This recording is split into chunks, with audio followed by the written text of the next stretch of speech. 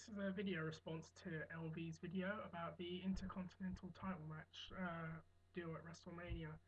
And I've heard the same thing for a long time. I've heard a lot of people talk about, oh, well, why isn't there an Intercontinental title match? The bastards, they need to put one on.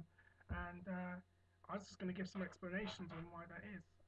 I think the reason why fans, and myself included, say there should be one or why there isn't one, or comment on the lack of a IC title match at WrestleMania is because for many years we were watching WrestleMania and the Intercontinental title was a focal point.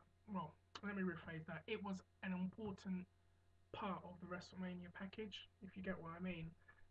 If you look at some of the Intercontinental title matches, not so much the star ratings, because sometimes I don't really pay too much attention to them. But if you look at the way the story between the Intercontinental Champion and the contender was built, and then it would conclude or it would continue or progress from WrestleMania. Like if you look at Randy Savage and Ricky Steamboat, they had this big long feud beforehand, which heated up when Savage dropped the ring bell on his throat, and then Steamboat was off for months, and they built it up as a big grudge match at WrestleMania. And the ultimate way that Steamboat could get the give Savage's comeuppance was by winning the Intercontinental title. It also happened to be one of the best matches at WrestleMania, and I'm talking too fast. Sorry. If you also look at the not SummerSlam, what am I talking about? WrestleMania Roddy Piper Bret Hart match. That was another match that was very, very, very memorable. Actually, probably considered Piper's best singles match he's ever had. I probably would agree with that.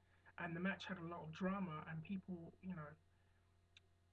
it looked like Piper was going to turn on him at some point during the match and bend the rules and go back to his old rule breaking ways. And it was a good competitive match which had a story to it and actually made the Intercontinental title mean something. In '93, that WrestleMania, not so much.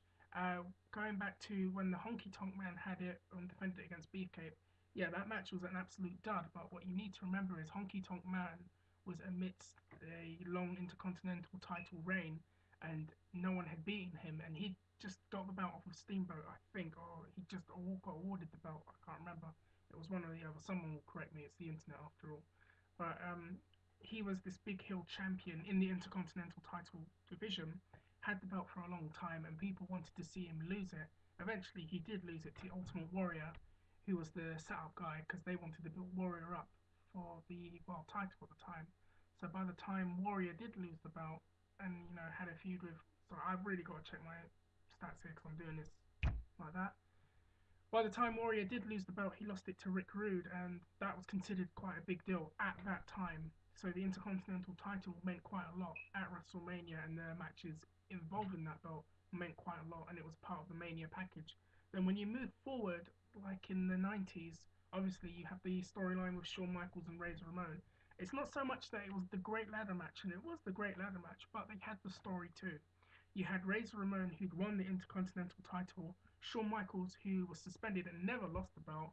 Shawn Michaels comes back with his version of the title, clocks Ramon and says, I'm the real champion. Razor Ramon, no, I'm the real champion. And now you've got this storyline and this angle that had built up for months to decide who the real Intercontinental champion was. So the belt seemed important, and it culminated at WrestleMania with the ladder match, which everybody praises, and rightly so. In '95, they had a storyline with Jarrett and Ramon, where Jarrett stole the belt. Well, not stole the belt, but yeah, he got a cheap win over Ramon at Royal Rumble. So they were building up a match from January onwards to April. And no, it wasn't a great match. It was an okay match. But the point is, they made it, and then they gave it time. They invested time in it to make the match seem like it had some importance. Uh, and then I think as the years have progressed, the belt didn't mean as much. Sugar, I've just fallen off my chair. I think as the years have progressed, the belt hasn't meant as much as the way wrestling television has just changed, and WWE's just changed so much. And I think now newer fans won't really be too fussed if they don't see the Intercontinental title now being defended at Mania. But I think a lot of older fans who probably watch the WrestleManias and from kind of my generation would be like, well, why isn't the Intercontinental title being defended? Why is the belt not being defended?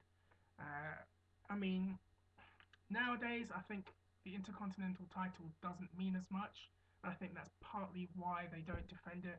or sorry, use it as much as they do in the past WrestleManias. I think they've got things like Money in the Bank, which they want to use now as the stepping stone to the title, or they want to use things like the what's the other thing?